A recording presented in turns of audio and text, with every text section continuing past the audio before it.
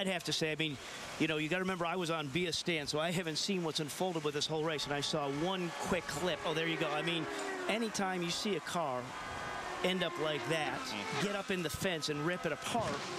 And you know, for me, I was on Bia's car, and she's like, "Oh, I just spun," and I didn't know till a minute later. Ryan Hunter-Reay's on board. So what's happened here? Ryan Hunter-Reay has run out of gas, or is saving gas, and Mike had a full tank and just ran up on him and launched the heck out of him, and so he's okay. Yeah, relatively, you know. Yeah.